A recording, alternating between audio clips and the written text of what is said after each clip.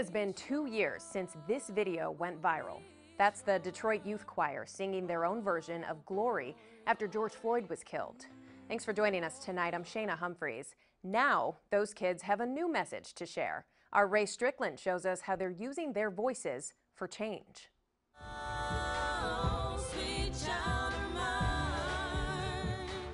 A powerful video from the Detroit Youth Choir.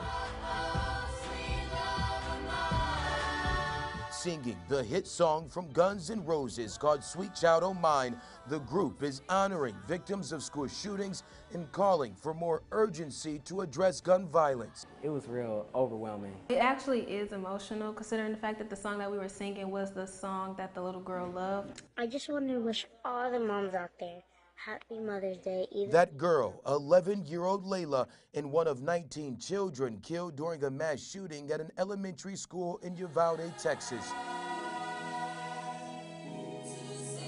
The shooting left an impact on the kids at DYC, inspiring them to stand up for change. And I just feel so bad for the families who have lost their children due to gun violence, especially at school. The Detroit Youth Choir believes that all of our young people have a voice. And a voice that has power.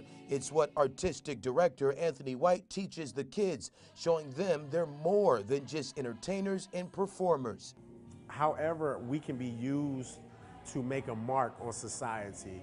That's what we're about. Hopefully, the right person sees it and decides to actually do something that will make a change. I really hope that this video can really be an eye-opener, for everybody, to let people know, hey, stop, this is enough.